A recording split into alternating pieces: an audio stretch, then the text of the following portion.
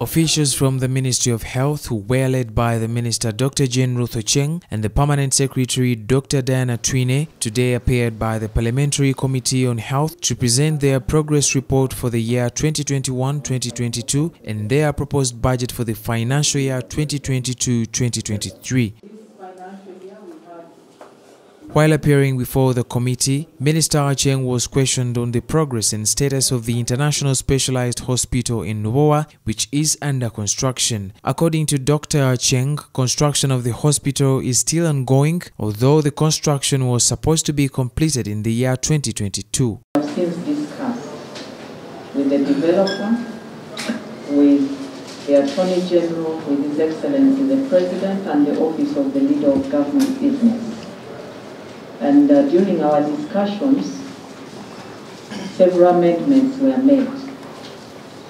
And the Lubowa project, as I mentioned before, is on course. The minister also told the committee that many changes were made to the original plan of the hospital, hence the change in deadline. Some of the government documents were amended, including the extension of the period for the construction.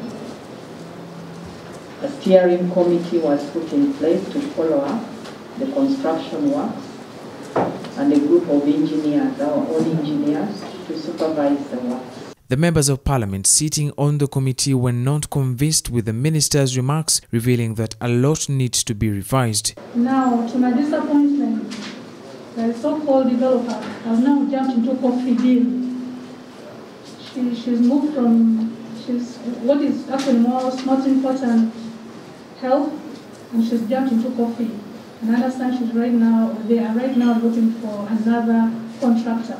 George Otim, a commissioner in the Ministry of Health, revealed that the investor, Enrica Pinetti of Finassi International Company, is still looking for a construction company to complete the works, and only 23% has so far been completed. They have also had their own challenges with the contractor, Power China,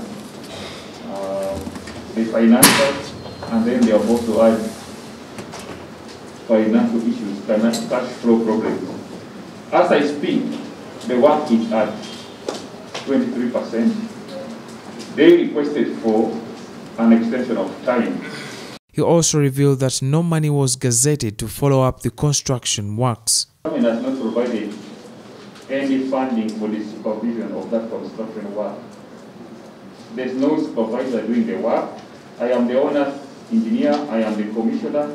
I don't stay at the site to approve works on a day-to-day basis. Recently, the State Minister for Finance, Henry Musasizi, appeared before Parliament and requested for an additional 319 billion to aid in the construction and completion of International Specialized Hospital in Lubowa. The file was compiled by Sarah Nakandi and Adams Mayambala for CTV PM Edition.